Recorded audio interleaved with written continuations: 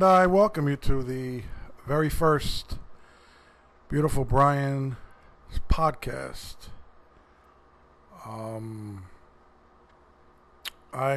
Many of you are probably wondering why I decided to embark on this venture. Basically, because Beautifulbrian's Corner, which was a home-based video or cam video of myself,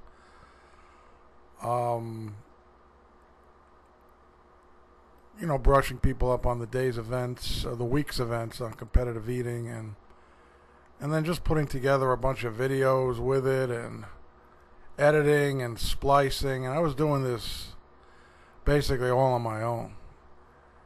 And it was very popular. I did 26 shows. Lasted, I say, about 3 years. And I had studio guests and I had phone-in guests. The majority of the show was basically phone guests. And it was fun. I mean, I look forward to it because I was putting something out that a lot of people in competitive eating wanted to see. It was groundbreaking, it was innovative, but it was a pain in the ass. And with a podcast, I could be practically naked and I could put together a show. And it's a lot easier, it's a lot more relaxing. You get to see a side of me that's very laid back, which is really most of the time. And I could basically say whatever I want. I'll have some phone guests, I'll have interviews, and I'll ramble on and on and on, and I don't give a fuck if the haters out there say, oh, psyching is boring, blah, blah, blah. You can't fall asleep on a radio show. You might fall asleep at the computer screen watching someone speak countless hours and hours, whatever. But if you could tune into Howard Stern for 5 hours a day, and trust me, most of the time he has absolutely nothing. It's almost like, you're eavesdropping on someone's bar conversation or, who they hung out with during the week. That's what his show is all about. But he does have a knack of keeping his audience glued to the radio, the ones that subscribe to. I think he made a big mistake by going with Sirius and banning terrestrial radio. That was a huge mistake because even though, a lot of people, he's a multimillionaire anyway, so it doesn't matter how many subscribers Sirius gets to listen to this guy. But I think, radio was always a free-based thing. Anything in regard to the internet or,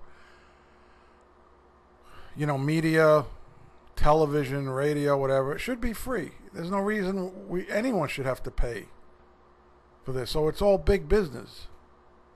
Back in the 60s, we weren't paying to watch 12 hours a day of television, It went off the air at midnight, and then we woke up at 6 in the morning and, watched Gumby and David and Goliath, for those of you that are old school. And, you look forward to that test signal going on at midnight and shutting everything down. Now everything's 24 hours, but it's been like that for a long time. So, but anyway, I'm straying off basically the topic itself. I just feel that people will listen a lot more than they're going to watch. So if you're at your job and you got your headset on and you want to kill 5-6 hours or whatever, or kill an hour, then you'll tune me in and you'll hear what I have to say. I probably should have done this a long time ago, years ago.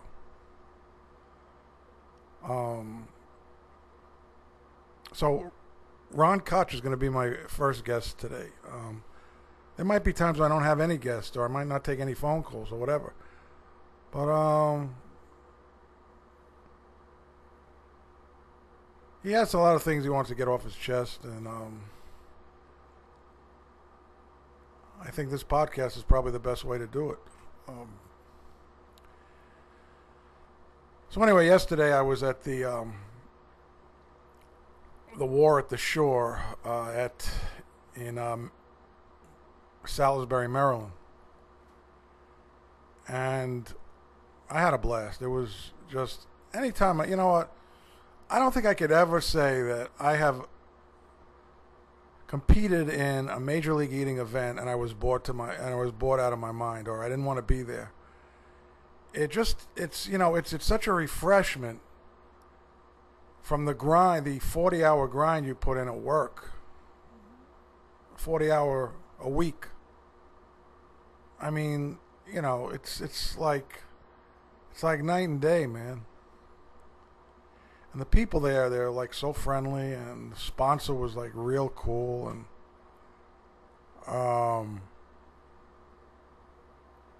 there's a few oddballs that I just choose not to associate with anymore. But it's like that everywhere you go, man. Either at work or in people are people, and you're not going to get a perfect world. So if you want to try to be friendly to someone and they just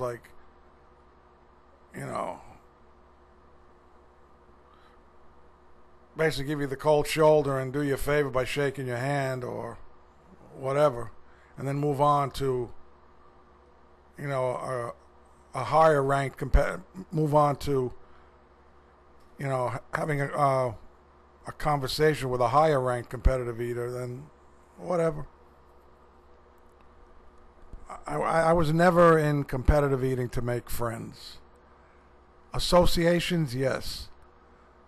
But like one unnamed person that I won't mention his name because this guy will probably fly off the hook if I quote him, but he once said to me that major league eaters, these guys, they're really not the kind of guys you want to sit down and have dinner with or socialize with.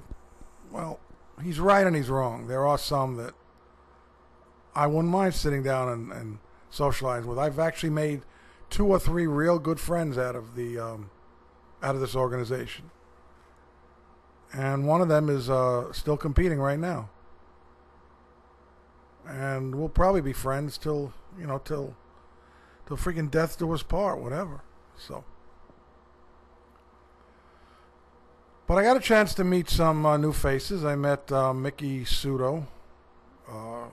She's a lovely girl, pretty. She's very intense, and all she basically wants to do is compete, win, make a name for herself, and hopefully make a lot of money. She's picked up some pretty good cash lately, so. It was really nice meeting her. Michelle Lesko, who I just cannot say enough about. This is a young lady that, you could probably be the most uninteresting person in the world, and she'll probably sit down and still have a lengthy conversation with you about any topic. It doesn't have to be competitive eating, it could be anything. This is all about upbringing. If you're brought up right, and my mother used to tell me this, if you're brought up to be a mensch, you will go through life being a mensch.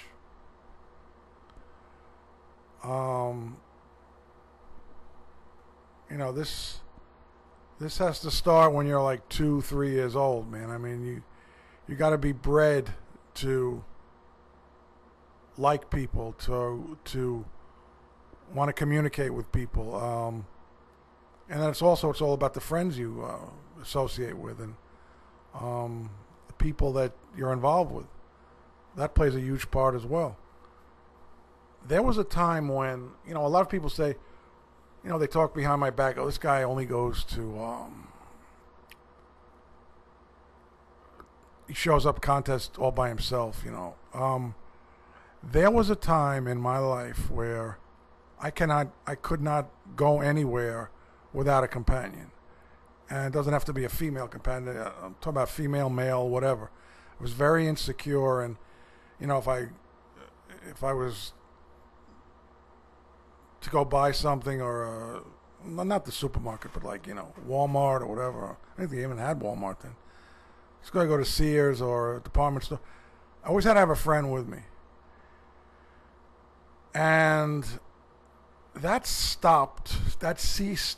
to play a part in my life as years progressed.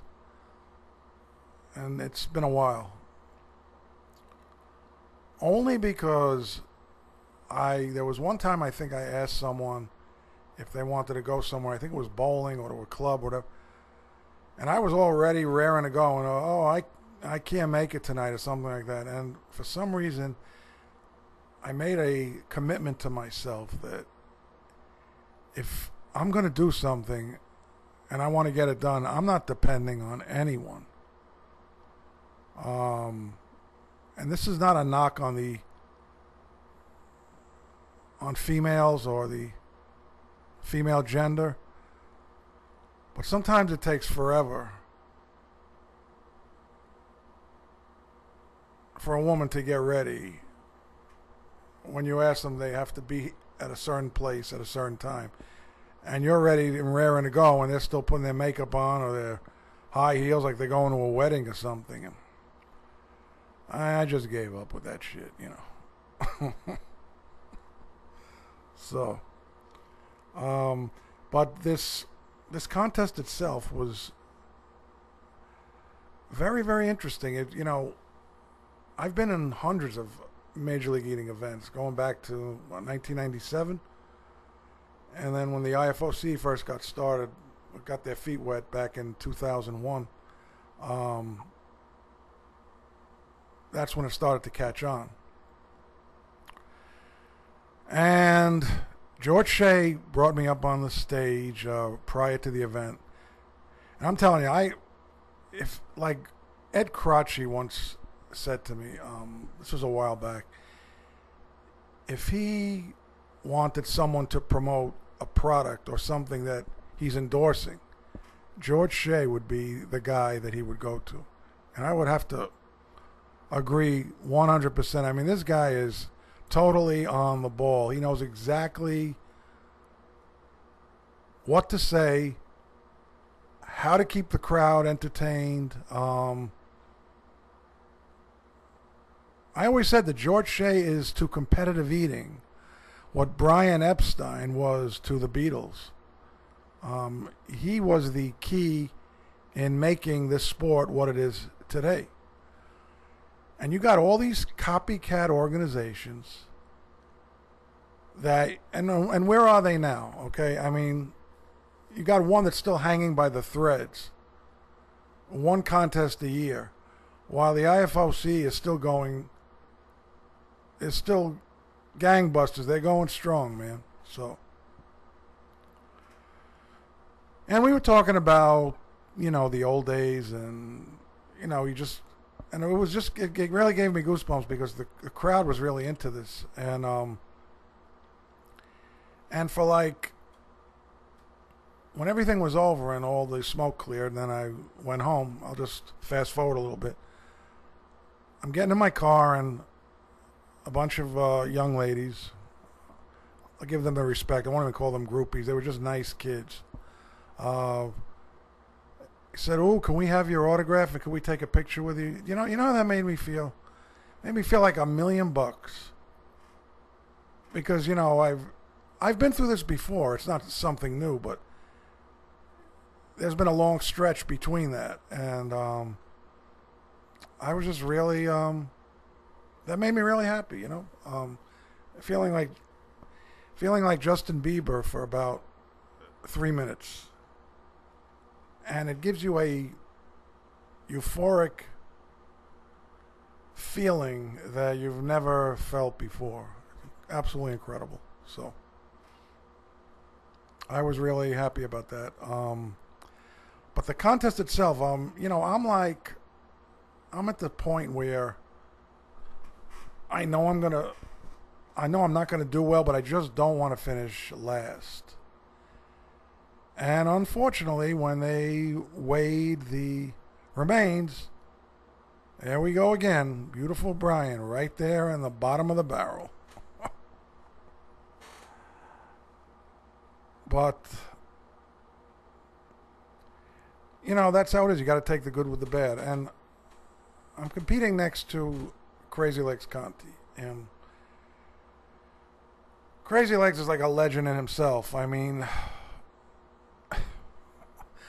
I don't know what to say about that guy. You know, I honestly, man, and this is the God's honest truth, I really like that guy. I mean, he has done a lot for me. We put together videos. You know, we did a lot in the past. And, you know, we've dined out a few times. I think he knows I'm not a big drinker, so sometimes I sort of tend to stay away from the bar scene. Only because sometimes people drink a little too much and then they start getting obnoxious. And it's like, you know, you only see a side of them after they had 2 drinks. And, you know, where's their real side before they hit the bottle or, you know, got in there. So anyway, when I said I really want to like him, it's like, maybe it's like there's a hint of jealousy there of some sort, because like for every time that I want to like him, it's like something just draws me back into not like him afterwards. And I'm not going to go into a long thing about this. Maybe it's because of the media attention he gets, when I probably think I'm just as good, but then a lot of people think I'm not just as good. He's very well versed. He knows how to speak to people. He doesn't dress very well, but I guess that's part of his like shtick. But he has a much stronger command of the English language than I do. And I admire him for that. You know, there's nothing will sink you worse than not having a good command of the English language or not being able to express yourself properly. It'll sink you almost as bad breath. That's how it is. And unfortunately, I've heard a lot of those characters on the radio. And I wonder how they have radio shows and stuff like that. And the majority of them are on these listener sponsor stations. Specifically, one in particular is WBAI in New York, which is, I think, is a great station. But some of the people that are on there are not very well educated. But then again, you have to remember that they're not getting paid for their time. They're doing this for nothing. Just the thrill of being on the radio. And I could do the same thing. You know, I could get on the radio and I could give you a 2-hour show and take phone calls, and people are going to probably love what I have to say, even if I have nothing to say. Because I know how to keep an audience entertained. There are some that'll say I'm boring. No, that's not the case at all, man. And it's reflective on all the hits that I received when I did my show, when I did Beautifulbrian's Corner. A lot of people enjoyed it.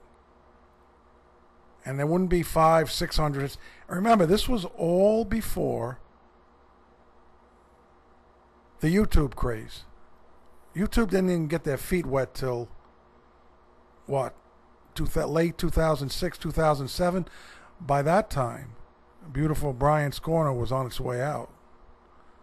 So you can just imagine if all of my highly rated shows were on YouTube. Wow. But there are some that just don't know how to speak to people. And the only way that they could get attention or their notoriety is to do something stupid, trying to kill themselves or hurt themselves, you know, eating chalk, crayons, you know, drinking apple cider vinegar straight up. I mean, you know, these are the things that can get you hurt when you hit a certain age. But you know, these morons today, they're not stupid.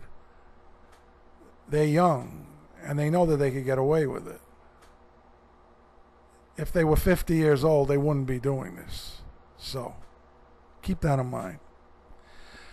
But anyway, again, I'm straying off the topic, which is not good. I want to get back to Crazy Legs Conti. I know he had some issues with his Korn title. And when I saw him, I said, congratulations. And he didn't like that very much. I could tell he turned his head, and he was still upset about it. It was still fresh in his mind, the confrontation he had with Bob Shout.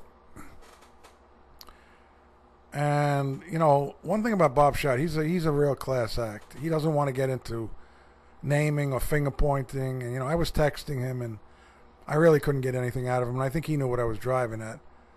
But he's not the kind of guy that's going to come back on the text and say, "Oh, that fucking Conti, that son of a bitch, he didn't deserve that title. I even proved it to him. I showed him up by, you know, showing him that piece of corn, whatever."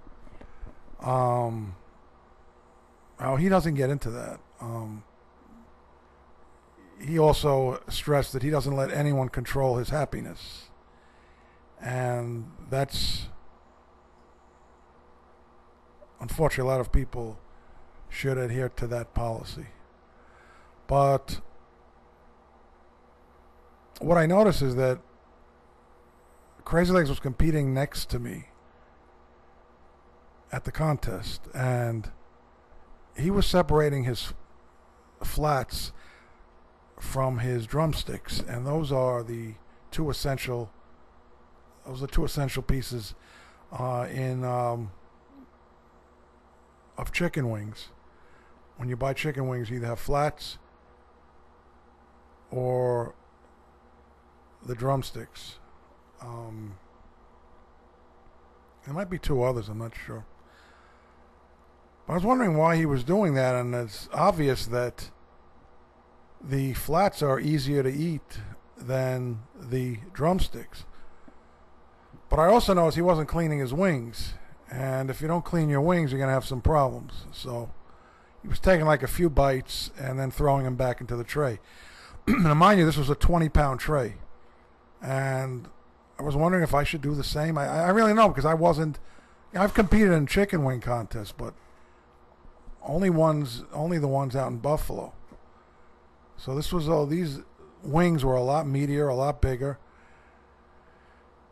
and very dry. I mean, this is not a knock against the sponsor. The sponsor was beautiful. But anytime food is left out, it doesn't matter how good the food is or the quality of the food. If the food is left out for a long period of time, sit out in either the sun or the cold or whatever, it's going to affect the quality of the food itself. So most competitive eaters, they fast, and they drink a lot of water. So it doesn't matter how shitty the food tastes. It's going to be like a welcome relief to them for the first 5 or 6 minutes. And the brain And that's about as much time as the brain tells the food palate, or registers and conveys that message to the food palate that this food is starting to taste kind of bad. But by that time, they've consumed most of what they intended to consume, and that's why they're major league eaters. We were situated on a elevated platform. We were the second tier of eaters were the lower ranked, and the higher ranked were on bottom. And I saw Chestnut just polishing them off one by one, man. And Mickey Sudo and Sonia and Michelle Lesko. It's just absolutely incredible. They are true champions in my book. And then when we got to weighing them, and you know what? I'll say one thing about this sponsor, as compared to other sponsors. We had one back in Fairfield Ribs in Connecticut back in 2006. That was a closed door weighing process. Nobody was allowed inside the room. So they came out and they presented you with your totals. And back in the day, most of the time, and this was before the Wild Bill era, you didn't even, if you weren't in the top 3, you didn't get your tray weighed. You were on your own. I mean, either you had to beg the guys in the back to weigh your tray, or sometimes they wouldn't weigh it at all. So you had to sort of come up with an approximate amount of what you ate. That's pretty fucked up, man. But now everyone gets their trays weighed. And I have to commend Wild Bill Myers, who I had some differences with in the past. And I shouldn't have had any differences with this man. It was totally on me being an ass, not respecting the guy. When he actually goes out of his way and he's not getting anything for this, he's not getting paid for it, to get the final results of every single eater at the table. And I respect him for doing this. I don't think anyone else would do it. I don't think anyone else would care.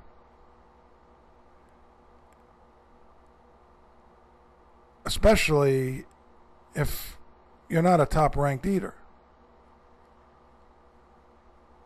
But he does this as a benefit to most of the people that have complained in the past about not getting a fair shake in the weighing system. And he goes out of his way the same way I go out of my way to try to enlighten everyone in the competitive eating world about the sport itself. And all I get is shitted on, abused, mocked, ridiculed by just maybe less than a handful of assholes that have no meaning or no sense of direction in their lives, or their lives are so miserable that they have to pin the tail on the donkey because I might have said a couple of things about them that really ticked them off. But I'm sure many of you are familiar with the eatfeats.com. This is a blog that is run by an anonymous, someone that basically uses a pseudonym by the name of O.J. Rifkin. And I think this individual planned this before he or she decided to put this site together, to avoid any confrontations or friction or someone contacting him, or I mean, everything about this person is proxy. You can't, you could search the earth and you're probably not going to find out who this individual is. But I mean, if you really wanted to go through law enforcement and other means of directions, you could find out who it is, trust me. But this individual's become so popular lately that why would anyone want to do that? It's like unmasking Clarabelle the Clown on Howdy Doody, right? But anyway, there is, and I don't want to go too much into this. There's two assholes that are not in the IFOC anymore. And you know what's funny? Anyone that has dropped out of that organization usually dropped out for selfish reasons. Because they weren't getting enough media attention, or they weren't making enough money, or they weren't able to get what they wanted to get on their own. So what happens is, yeah, they drop out, and yeah, they get to do what they wanted to do, and make and make the money. Sometimes they won't make the money. It's a gamble. Competing in non-sanctioned events or whatever. And then when that's over, then they say to themselves, oh shit, now where do I go? But they'll deny it. They'll say that, no, one thing about a narcissist, they will never ever admit that they made a mistake. So they'll go on all day and night and say that this was something that they wanted to do, and if they had to do things over, they wouldn't change a thing. Right now, they're eating themselves up alive, okay, that they can't have the spotlight anymore. Oh, why would I want to be with MLE? What do I need restrictive contracts for? I could do what I want. Yeah, you could do what you want, but who cares? The only one that cares is you.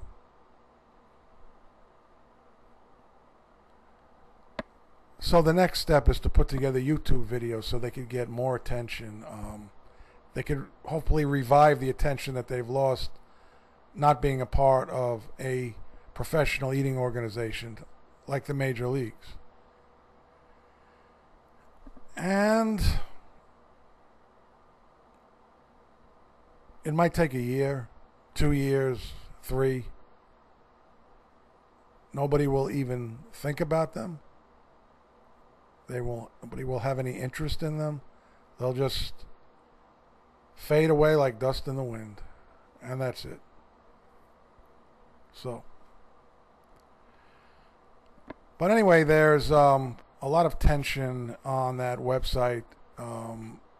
And there's basically only maybe 2 or 3 people that cause that tension, or else there wouldn't be any. I'm not even going to go into this, because all you have to do is go on there and see for yourself what's some of the comments. But there was one comment that struck me as something that I think really hit home, and this was this was by someone who posted under "Help the Children." This is May 9th of this year. It says, "I cannot even fathom the depths of stupidity between these adults. Honestly, it is sickening to most normal people, which is why I would never want anyone I respect to come on here and read this drivel. 7th graders do better, because they'll eventually outgrow this moronic behavior. This nonsense is beyond idiocy, and it really makes the entire sport look like a bunch of elementary school children that need serious evaluation. This is a classic case of schoolboys that never really figured it out. Unfortunately, all of their self-esteem issues seem to need a forum here. As far as I could tell, they still think that this is an acceptable form of behavior for adults. Maybe they think it's funny, or God forbid, even normal. It might be normal for a Down syndrome child, but they generally are much nicer people in general because they're not going out of their way to prove to their tragically frail ego that they're funny, entertaining, or just plain despicable. Despicable people with nowhere to go.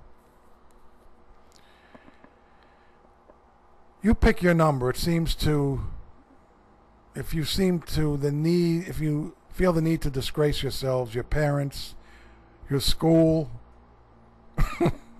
junior high school at best from appearances, competitive, sorry for laughing, man, competitive eating legends and tradition, most disturbingly, the proud Jewish culture and history, regardless of any. And the reason I'm laughing is because I'm thinking about these two morons that are reading this, and I know they read it. What's going through their minds, with that dumbfounded look. Now help the children then help the children decide to post a return rebuttal. And that said, regardless of any positive virtues that might have been offered to you, this is how you choose to disgrace yourself and an otherwise promising upbringing. You think you're stringing up for yourselves, but only succeeding in perpetrating any number of unpleasant stereotypes for all the world to see. I know this guy is on the money, but he's a horrible he needs a couple lessons in grammar. I mean, he puts periods where they don't belong, and he has a run-on sentence. Forget it, man. Anyway, like, for instance, this succeeding in perpetrating any number of unpleasant stereotypes, and then he puts a period after that, and then it starts another sentence, for all the world to see. Obviously, he wasn't an English major. Would you be happy to have this shit transcribed in the Wall Street Journal? Sadly, I'd bet yes, only under the condition that I achieve some oddly twisted notoriety. This is really pathetic on a number of levels that we sincerely wish you could understand. Maybe consider an email barrage, Facebook party, or whatever. Sir, that's not going to happen, okay? They want an audience, so they're not going to email me directly and tell me how they feel. There's no fun in that. Without an audience and without getting other people, hopefully getting other people and gaining their sympathies to take direct action against me, they're not going to do it. Would you be happy to have this shit transcribed in the Wall Street Journal? Sadly, I'll bet yes. And only under the condition that I achieve some oddly twisted notoriety. That's true. This is really pathetic on a number of levels that we sincerely wish you could understand. Oh no, I just said that already. Maybe you should run this by a rabbi, a trusted friend, or some poor child's parent. I'm certain they would not find any of this amusing or entertaining. This is a primary reason that most top eaters look the other way at the occasional contest or give you the most superficial but polite acknowledgement. Get a room, girls. None of the rest of us want to be seen speaking with you. We're not terribly scared, just embarrassed. No hard feelings, fella. This is just my sense of humor, but most of us grew out of it a long time ago. Well,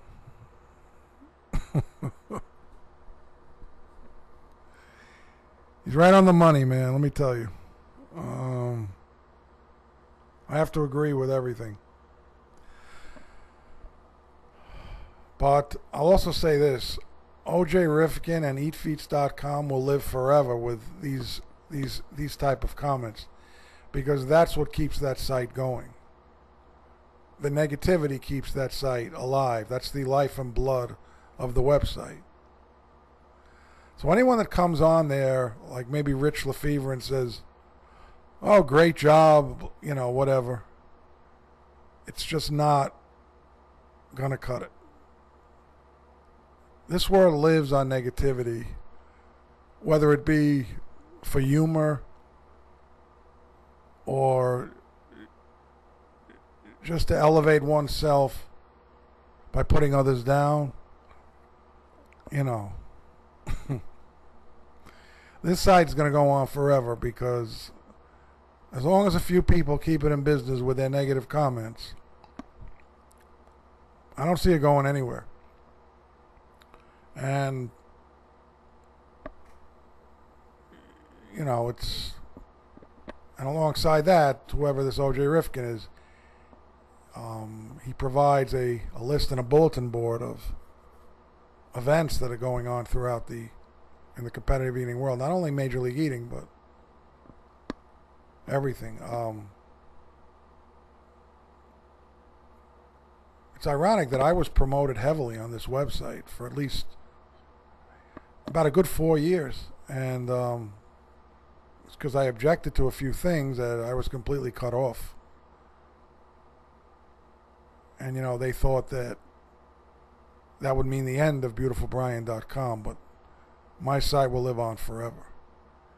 And if you want the ultimate in competitive eating news, stories, you know, I don't get the gossip I used to, but I get gossip. I'll always have gossip. I feel the only way to get real gossip is to be there, and that's why I'm going to try to make it my business to, you know, try to participate in as many events as possible so I could get you good scoops. It's self-evident with my video of the wing contest itself. So far, not one person has posted a video of that contest besides myself. And if they do, it's not going to be anything close to what I put out, quality or what have you. So on that note, I'm going to say goodnight. There will be a part 2, and that will include my good friend Ron KOCH, who was at one time a great competitive eater with Major League Eating. He set a bunch of incredible records, and especially the one I always looked at was the Alka-Seltzer U.S. Open of Competitive Eating, where I think he put away like 8 pounds of pasta in 5 or 6 minutes. I mean, this guy was a beast, man. And, you know, he did the deuce in hot dogs. He just loves to eat, and it's unfortunate that, you know, he had to leave the sport. But we're going to probably talk about that and get into that a little later on. So I hope you enjoyed this initial or inaugural edition of Beautifulbrian's podcast, and I hope to return in a few days with Ron Koch's thoughts and views on competitive eating. Till then, see you soon, and keep on eating, man.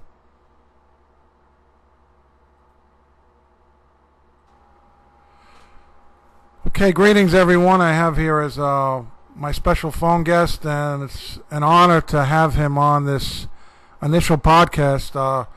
Ron Koch, who was a former Major League Eating great, and like I said, and what I said before is, Ron was a great eater and probably still is. He had to retire for personal reasons, but I could still never forget some of the great things he did with the IFOC. Ron, a pleasure to have you, man. Hi, Brian. How you doing? Great. Hello to all the IFOCers. Yes. You know, Ron, I was talking a little bit before about the 8 pounds of pasta you put away at the Alka-Seltzer U.S. Open of Competitive Eating. And you did that with such ease. I'm sure you remember that, right? Yes, I do. It's probably the greatest time I've had with the IFOC is the Alka-Seltzer U.S. Open. It was just phenomenal. Yeah, I was, and you did it with, and I think you moved on to like the third round because you you easily went through those cheese fries, and then I think it was the salad, and then the pasta, or was... No, then I went up against Sonia. Yeah, now that's nothing to be embarrassed about, losing to Sonia. Well, the thing is, Sonia was very, very far ahead of me, and I started getting a cheering section with Legs and Tim Janis and a few of the other guys. And, right. She didn't beat me by that much. She may have beaten me maybe by a quarter of a plate by the end of the whole thing. Mm. And I'm very proud of what I achieved. I'm very proud to have had them as friends. You know, it's incredible what a brotherhood the IFOCE used to be. Oh, without question. I mean, I miss the old days, but, you know, you can't always bring back the past. You have to move on. And I had actually always thought that a lot of people refer to you as the poor man's version of Rich Lefevre. You actually were living in his shoes, but that's not the case at all, right? No, because unlike other people... Or excuse me, living under his shadow, so to speak. Yeah, that was fine. You know, what I do for a living, not too many people can compete with me. You know, I was the NBA lead photographer from 1970 to 1993. Wow, really? Yeah, I don't know how many people can say they've done that. So, Ron, let me ask you. So those old photos I used to see of Will Chamberlain slamming down on Willis Reed and the '69 playoffs, those were your photographs, right? Some of them were. Incredible. You know, if they were taken in Madison Square Garden, they probably were taken by George Kalinsky. He was the official Madison Square Garden photographer. But I traveled around the league. I probably averaged 300,000 miles a year for 20 years. I didn't even know that. That is astounding news. Did you did you actually take any of the photos of the Ali Frazier fights, or Yes, I did. Really? Yes. Was it Ali Frazier 1, 2? Well, no, I think it was 2. Oh, 2 was at Madison Square Garden, and yeah. 1 was, I think that was like, you know, for anyone to get into that fight, you had to either be, I mean, I heard that Frank Sinatra couldn't even get a ticket, and they had to make him the house photographer for that first fight in order to get a seat. Yeah, it's absolutely unbelievable, you know, who you had to be and what you had to do to get into these. I mean, you know, the Pope came into Madison Square Garden. We had Kennedy in Madison Square Garden. You know, a lot of stuff happened back then. I don't talk about my past, you know, but this is a good time to.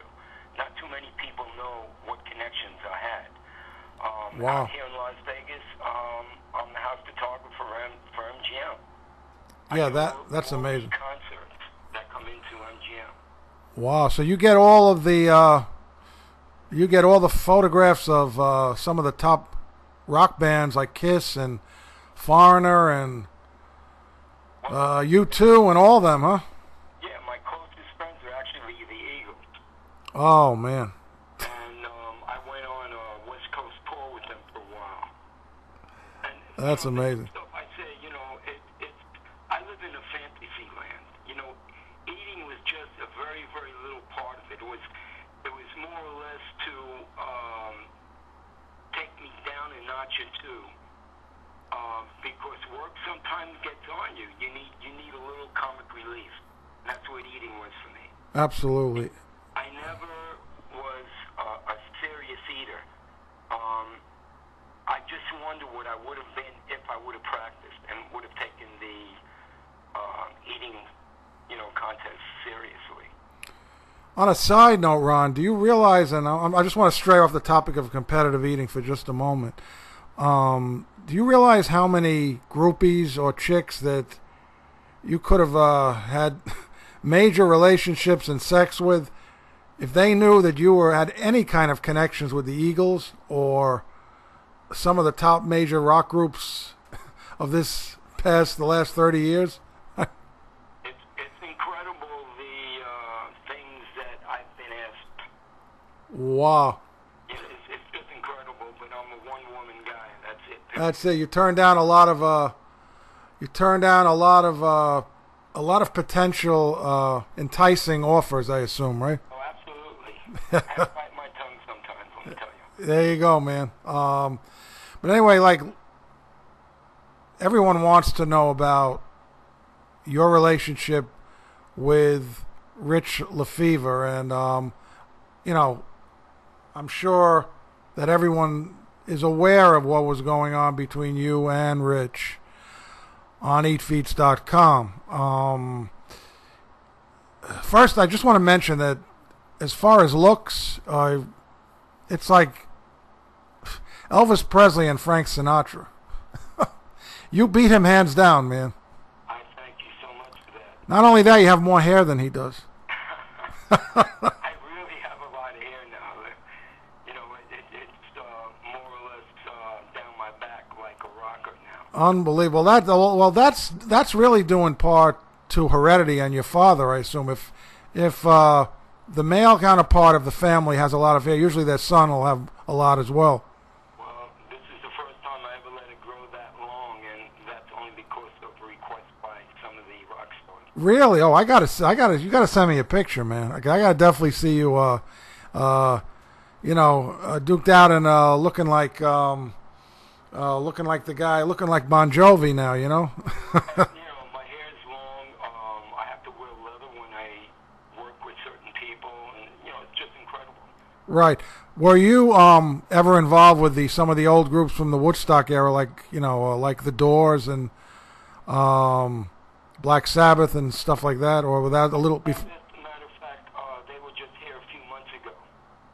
Okay. Did you ever meet Jim Morrison? Yeah. I met Ozzy Osbourne. Okay. Well, that's close enough, man. Yeah. Great. It's really good to hear that you are a legend in the film world and the photography world as well, man. That's great. But anyway, getting back to competitive eating, I want you to give your take on the feud between yourself and Rich the Locust Lefevre. How did it begin? How did it evolve? And is there any chance of a I guess I don't know what the word is, but a reconciliation? I'll make it easy. Yeah. There's no chance that we'll ever be friends. There's no chance that anything he can do will ever bring us back together again. There's no contest that the IFOC can make to ever make us come together again. Mm-hmm. And, you know, I'm not going to get too much into it. It's just that, as people have seen on these beats, he likes to throw what he does in your face. Oh yeah. You know, he puts these charts on who beat who and how many times he's beaten you and so on and so forth. To which I say, so what? I mean, I've never beaten Joey Chestnut in my life, so does that mean I'm going to feel bad every time I compete? I compete because I thought I had friends in the Federation. Whenever we went out and we ate together, you know, there was a certain amount of camaraderie, especially after the contest. When we'd go in a hotel, we'd go get a drink or whatever, just sit around and talk. It was absolutely incredible. Now, basically, everybody has their own groupie, and they just disappear, and that's it. Oh yeah. Yeah, that's And you know, it's no more see you next contest. It's no more shaking hands. Some of these guys are just total fucking assholes, man. And there's two in particular that I had mentioned in the earlier segment that I don't bother associating with it. They're practically dead to me. So I just walked right by them yesterday, man. I didn't give a fuck. And I think they know it too. And what irks me is that if I was making that kind of money in competitive eating, and I'm friendly even now, and I'm not making a dime, I'm actually losing money on each contest that I compete in because of, the gas tolls or whatever. If I was making money, I'd probably give away some of it to some of these people Not that I'm asking for handouts, but Yeah. You know. I understand that, but with the money they're making, I mean, it's unbelievable, and I blame the IFOC for this. All right. Mm-hmm. The top 10 eaters should have an automatic buy at these contests. Right. Especially Nathan's. Mm-hmm. Because what it is to compete, if you're going to try to compete and go to qualifiers, you know how much money it comes out of your pocket now, especially with the airfares that it is today? Forget about it, man. Yeah, and yet what the IFOCE will do is they'll send one of the top 10 down to your city. Right. To make sure that you don't qualify. They want who they want to be there. And that's just the way it is. Even if there's cheating involved. I mean, how many times have you sat at the end of the table and gotten a rubber hot dog? Yeah, I mean... How many times, and this is the one that really soured me on the IFOCE. When there's a certain year, and once again I won't mention names, that was allowed to eat hot dogs 2 minutes after the contest was over, that rolled up hot dog residue in gloves, and yet when the MC was confronted after the contest and was told about this, he says, the contest already ended, there's nothing we can do about it. Yeah, I think... To me, that they had the person that they wanted to win. So even if theoretically you won, they still wanted that person to win. It didn't matter to them. Well, I will say this. There is one individual that is still competing now. And probably if you didn't know him as a competitive eater or you just met him, you think he's the nicest guy in the world. Oh, yeah. And I still think he is. He is, absolutely. But... You and I both know who we're talking about. But hear me out on this. He takes the sport so serious that he's not the kind of guy that's going to give up a spot in a qualifier in a major event such as Nathan's. And this person is definitely not going to give up a title that he thinks he won fair and square. Oh, exactly. And I think Joe LaRue can vouch for that. Yeah, exactly. The problem is, as far as I'm concerned, I'm just like the guy from the outside looking in. If I was a major player in the organization and it came down to the situation that you just mentioned with the 2 hot dogs at the end and I was in the running for getting that spot, man, all hell would break loose. Unfortunately, I've never been in that position. And maybe it's for the best that I haven't, because I don't even know how I would react. A lot of these guys are very, very classy, and the person that was eating beside me, I can mention his name anyhow, is Kevin Ross, and both of us were neck and neck until this happened. Yeah. He's no longer with the Federation anymore. He's doing well independently. Right. Well, a lot of guys, they want to branch out and do their own thing because they just don't believe in restrictive contracts and so forth. You see, let me just explain one thing, Ron, before you continue. Many people have asked me personally, why do I stay with the IFOC, or why do I even bother? I do it for the simple reason that I just like these guys. They've always been good to me. They get me into contests that I probably don't deserve to be in. That's one reason. The other reason is that, let's say I decided, hey, you know what? Screw these guys. I'm going to do something independent. Okay, so what? I'm going to make $100. And then a couple of weeks later, I'm going to see a great contest out there and say, shit, I can't get into this contest because I'm not in the organization anymore. Yeah. And a lot of people don't think that way. They live for the moment. It's good. I mean, it all depends on how much money you think you're going to make. If you decide to say, I've had it with these guys, I'm just gonna bolt out and try something else. Yeah, no, I agree with you. Back in the days, Rich and I had a lot of fun. Right. Going to contests, especially it was one contest that we both almost died laughing. It was a grilled cheese eating contest. Mm-hmm. And, our grilled cheese comes and our sandwiches are rock hard, like stale bread and grilled cheese. I think I remember that. Yeah, and somebody comes in and says that they won't enter the contest unless their grilled cheese is buttered. And sure enough, they buttered the sandwiches for this particular contestant. That's totally incredible, man. And Rich and I just totally, we could have both had heart attacks at that point. We were laughing so hard. We were angry, but we just thought it was so hysterical when we saw this. Right. And I was never a signed member of the IFOCE, but I liked the Shays so much that I acted as if I was a signed member. If I was to do an eating contest outside of OCE, I always called the Shays to ask them if it was okay if I did this. If they said no, I wouldn't do it. Mm. All right? But what happened is a few years back, there was an ice cream contest in California, I think Starrells, which was for Make-A-Wish Foundation. Right. And I called the Shays up, or called IFOC up, and I asked for permission, and they said they'd rather not, they'd rather me not do this.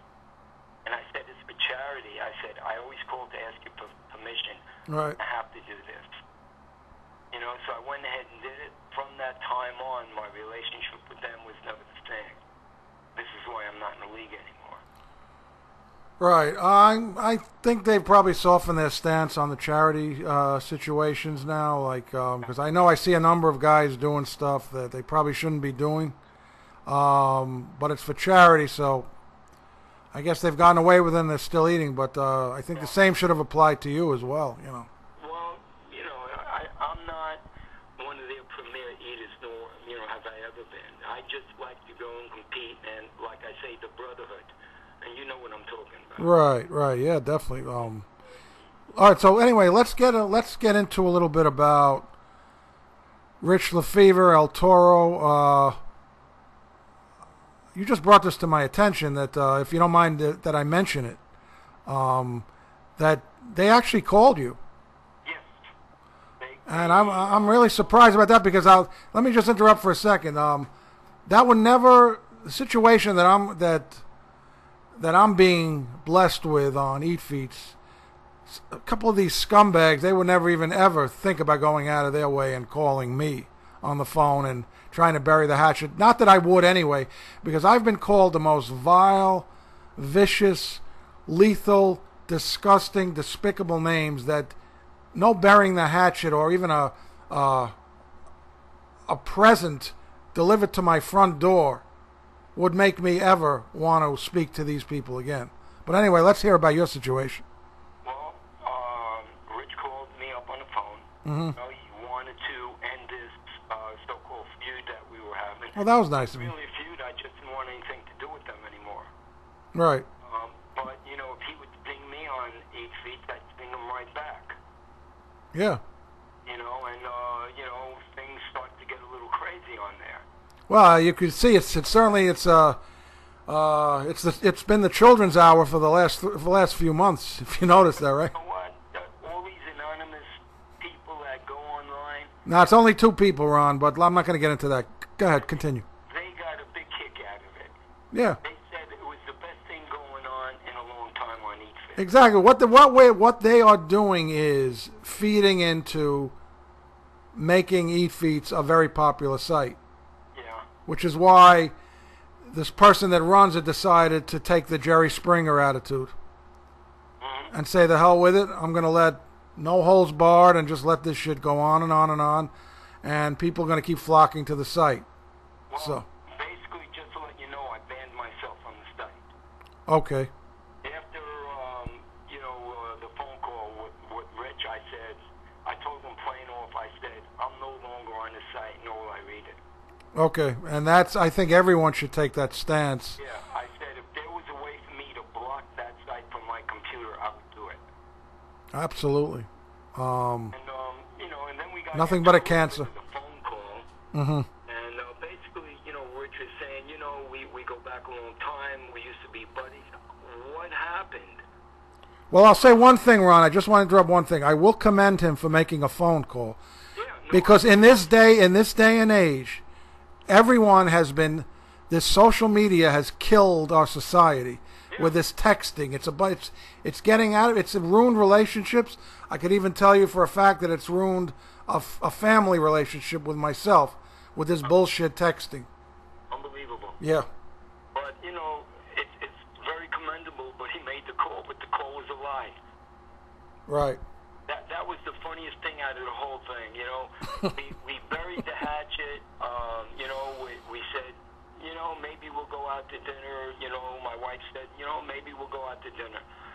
And Rich and I were talking about what basically had started. It's nothing that Rich did. It's just, I call it guilty by association. Okay. All right? And he's saying, I no longer hang out with this person. We see him very little and blah, blah, blah, blah, blah. Only to find out that person happened to be in his house at the same time he made the call. Oh, my God. All right? So Rich basically baited me a couple of questions. Well, what started it? What do you think he said? And so on and so forth. And Rich says, well, that's one of the reasons we don't hang out anymore. We see him every once in a while. And me, only to find out that later on, Rich, Colleen, and this person go out and do a contest together, downtown Vegas in prime rib eating. All right. Now, let me say this. There were rumors that were circulating that, and you can tell me if they're true or not, that you were pissed off at Rich because I don't even know if I should get into this because you'll probably say, what the fuck are you talking about? That El Toro was sort of a son to you, and then Lefevre moved right in and took your adopted son away because you were actually the first one to spend time with him, doing the eating challenges and stuff like that. Is there any truth to that, or? No truth to that, but I'll tell you something about El Toro. Right. He was a good guy. He was a real good guy. We had a lot of fun together. We did some contests together. We did some videos together. All right? But then something changed. Yeah. And something changed for the worse, and which is, to me, so unforgivable. And this is why I say guilty by association. Right. Well, we won't get into that because I think we know. We don't want to start pointing fingers or putting the blame and starting, accusations that could get ugly. But I will say this about El Toro: he was my right-hand man on the West Coast when I did my Beautifulbrian's Corner show, and he provided one hell of a shot in the arm to the show itself. It was like having Stuttering John from the Howard Stern show. Yeah. He did. Was talented, and he was very funny when he did his stuff. Yeah, I mean, this guy could probably be making $1 million a year, or probably more, doing stand-up comedy, or even, he just has that natural ability, and I think he knows it, and everybody knows it. And even the Shays utilized his talents when you guys did the thing for Spike TV. Yeah. But like everything else, people utilize certain people's talents, and then they drop them. Yeah. But anyway, the story with let's get back. So he was actually in Rich's house. Yeah. Oh yeah. Okay, so Rich was just baiting me with questions and answers and hoping I would say, which I did. I told Rich, what caused the whole thing. I mean, basically, El Toro hurt me pretty bad. He Right. did something that's pretty bad. And what I say, there's no apology needed. I just don't want nothing to do with him ever again. right. Obviously, it must have had a profound effect on El Toro, if he was actually in Rich's house when Rich made the phone call to you. Oh, yeah, actually, because it was a setup. It was a setup all the way. Right. It was basically what that girl did to John Sterling. Oh, geez, I forgot all about that. Yeah. What about the girl that did that to Marv Albert? Oh, brother, it was a setup, hoping I'd get them to say stuff, which I did. I was a fool because I should have known. Wonder if they taped the phone call. Yeah, I was a fool. Yeah. No, you're not a fool, Ron. They actually, they made the attempt. They made the phone call. For what it's worth, someone told me a long time ago, people are responsible for their own actions. An apology means nothing unless you see future, positive results after that apology. No. Anyone could say I'm sorry to anyone. I've heard murderers on trial say I'm sorry to the victims, the families, and what the hell good does that do? El Toro he was a nice guy. Oh yeah. And El Toro is to me what Gavone is to you. He Yeah. did the exact same thing. All right. Well, I think there's sort of a fine line between El Toro and Gavone. Gavone is this guy's probably a paranoid schizophrenic. I don't think El Toro was mentally disabled. So I guess one has an excuse and the other one, well, I don't know. Yeah, he does things very calculating. Right. Well, I'm sorry to hear, because I was actually hoping that you guys would at one time stay real good. I was hoping that all three of you would become great friends and you'd hang out together, but I guess that's not going to happen. No, it will never happen again, ever. Yeah. I said to my wife, I said, if Rich and El Toro were in a contest, and I just won't say hello to any one of them, I'll sit at the end of the table.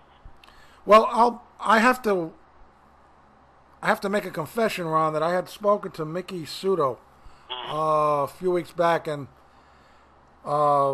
we had been speaking about you just briefly, and she had mentioned that she would not be at all. She wouldn't mind, saying hello to you, or maybe meeting for lunch or whatever. I'm sure you would be as receptive as anything on that in that regard. She's not done anything to me. Right. Well, I just thought maybe because she was associating with Rich that it might cause some problems, but no, it doesn't work that way. It works on what people do to me. Exactly. So it has nothing to do with who's associating with who. You're not going to blame someone for associating with someone you don't like. Oh no. It doesn't work. I don't work. Right. Yeah, I was sort of brought up in that sense that I think my mom told me one time, if you hate someone, don't hold it against the person that you're friends with if they decide to latch on to that individual, because then it makes you even more of a person. It makes you less of a person. Well, as you and I have something in common, we were born in Brooklyn. Yes. And that's the way we're taught. It's not like, here in Vegas where everything is a performance. Exactly. Living in Brooklyn all these years, I'm sure you go back to the 1960s when pizza was 20 cents a slice. Oh, yeah. And we didn't have to go to Manhattan to enjoy ourselves. Although I was a little kid back then, so I would depend on my parents to take me around. I couldn't take a subway by myself at 7, 8 years old. But you had everything in Brooklyn. Flatbush Avenue had everything. Absolutely. We had you had the best restaurants. And the only time you went to Manhattan was if you want to see a Broadway play, or if you wanted to see a first-run movie. Absolutely. And that was really about it. You did have the outstanding restaurants in Manhattan, but you had everything in Brooklyn. Exactly. And you probably know a lot more than I do because you're a little older than I am. Vegas is great. Well, do you remember the 3 for $1 Nathan hot dogs? Oh, man, I missed that. There was the place on 42nd, 43rd, and 7th, I believe. Yeah. It looked like it had about 6 floors to the building. It looked like a reconverted a savings bank or a church. That's how big the place was. You had all the derelicts and the homeless people would hang out on the top floor and have themselves a hot dog and sit there for about 7-8 hours. Yeah, exactly. The French fries were, I think, as small was 15 cents and a large was a quarter. Yeah, but now here in Vegas, it's $8.95 for one hot dog. But Ron, I have a very vague memory of Nathan's in Brooklyn. The Nathan's famous, the big one where they hold the hot dog eating contest. Yeah. Were the hot dogs as big as they advertised them as? I know I went there once. I don't remember as a little kid going there a lot, but I do remember the taste of the French fries was a taste you could never even fathom. Yeah, they can't be reproduced today. They don't, as a matter of fact. Everything is, you put it in the machine and it comes out. It's not the way it used to be where they actually fried stuff and they would fry the hot dogs, and the hot dogs, you can snap them. They were so good. Right. The problem was that, my parents were the type that when we went to Brighton Beach, they didn't want to schlep themselves all the way over to Coney Island. Yeah. Because you had all these imitation Nathan's restaurants, which were almost just as good on the boardwalk. Oh, absolutely. I mean, so by the time you got to Nathan's, you had to force yourself to hold your nose because of that great aroma of all the French fries and hot dogs that they were selling before you actually got to Nathan's. That's what it was, the knishes that they had on the boardwalk. Holy mackerel. There was competition like you wouldn't believe, right? Yeah, and the chicken chow mein sandwiches at Nathan's. Yeah, I was a friend of mine worked at Nathan's, and he was telling me about that. It was he knew the owner's son, and that was at one time a unionized job. I mean, you really had to have credentials to work there. Exactly. So. Not the same anymore, it really isn't. Right. I mean, it's and you remember the old days and the New York Mets and stuff like that. It just brings back a lot of good memories. I thought I'd share like a very short story with you on the Mets. I actually became a Met fan in 1968 when my dad was watching a Met game in '67 and explained to me what the game of baseball was all about. And then the next year they were looking at homes in Staten Island, and the brand new homes back then went for about $50,000. And from that day on, there was one home we were looking at which was about 3 or 4 years old, and this kid is watching a Met game. I remember my dad saying, "Let's hope they win." So I always remember that phrase that he coined, and then I started taking a real interest in the Mets and what that team was all. And in '68, that's when I became a full-fledged Met fan. Wow, that's great. And I think I must have been about 8 years old at the time, and they had a really bad team, but I just loved watching them. And it got to a point where I'd actually cry and scream and throw tantrums if they lost. And I know it sounds great. So I'm at a relative's house one time, and you had all the in-laws on my father's side and my mother's side and stuff like that. And the in-laws on my father's side, one of them happened to be, a big horse player and a gambler and everything. And the Mets were getting bombed. So I ran into the other room crying, screaming and crying and slamming the door, right? So I distinctly remember my uncles telling my dad, or I think did he have any money on the game? That couldn't be possible, right? And then he went in and closed the door and he spoke to me about it, and he said, we know you. I know you like the Mets, but they're not going to win all the time. They're going to win and they're going to lose. So you got to take the good with the bad. And then miraculously next year they won the World Series, and I stopped crying. After that, I just stopped crying, man. Oh, unbelievable. My first photo assignment with the New York Mets is when Willie Mays retired. Yeah, I think I remember that back in '73. Yeah. Willie was a hell of a guy. I mean, you could always get an autograph from him. I remember the last year was with the Mets. We would hang out after the game and wait about an hour and a half, and he'd show up, and lo and behold, he'd sign the autographs. Lindsey Nelson, Ralph Kiner, Bob Murphy, class guys. They would always have a big smile for you, and they'd no problem with an autograph. And those are the kind of people that you want to remember. Oh, absolutely. You remember Brooklyn, and I was too young to remember the Brooklyn Dodgers. I was probably not around when I was around, but that was probably even more of the mom and pop home atmosphere. Oh yeah, it was crazy atmosphere. Yeah. My very first game as a kid. But anyway, Ron, let me let you go. I'm glad you set the record straight, and I think you still have a lot of eating. One good thing about competitive eating is, when a boxer has had it, like Muhammad Ali and Joe Frazier and some of the other guys, the legends, the reflexes are gone. They just can't do it anymore. As long as you have a mouth and a tongue, you can eat. You can eat, and God willing, no intestinal diseases of any sort. You could put away food. You could eat until you're 80. Absolutely. Let me just say this much. Yeah. Remember I told you that Rich and Colleen and El Toro went to eat the prime rib. Prime rib, all right? So Rich set a record over there. El Toro came in second, and Colleen came in third. So they're the top three. I was so angry that I was set up by Rich that night. Wow. Day I went there because I don't do competitive eating that much anymore. But the very next day I went there and I beat his record by 6 minutes.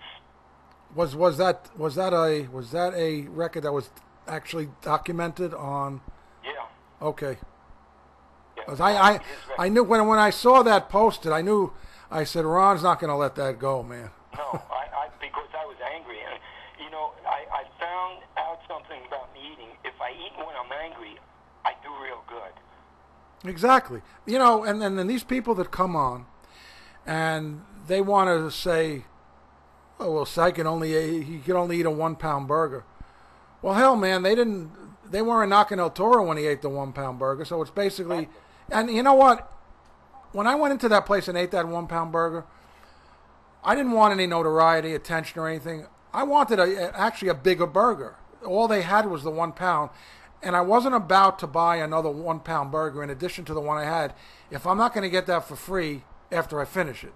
Exactly. So it was all about the time that I was going to set. It was a friendly bet between myself, a non-wager bet between myself and Toro that I would top his timing, and I did by like maybe 5 or 6 or maybe 10 seconds, whatever. So it was all about setting a time on a 1 pound burger. Anybody could eat a 1 pound burger.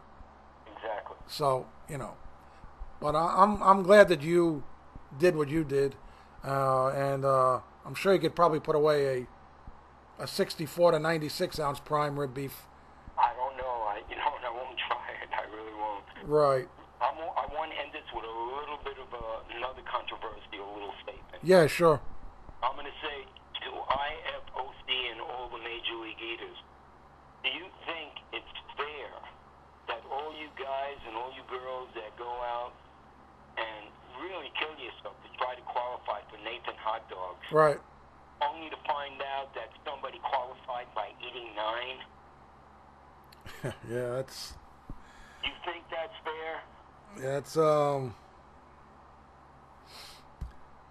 I guess that's a question we have to put up on topic for the next podcast.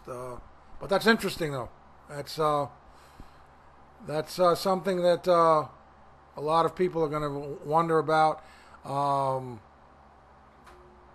But I do know this, that for the women, when they if they reach the finals, that's on their own dime. So they're not getting a free paid trip out there. I think they have to eat a minimum of like 12 or 13 hot dogs. Yeah, but shouldn't it be the same thing for the guys then? If a guy eats under 20 but he qualifies, now they're saying a guy can only qualify if he eats 20. Oh, really? I didn't know that. Then. Is that the new rule? Yeah, that's a double standard. I know there were some issues with Brian Beard. He was the last person to qualify under 20.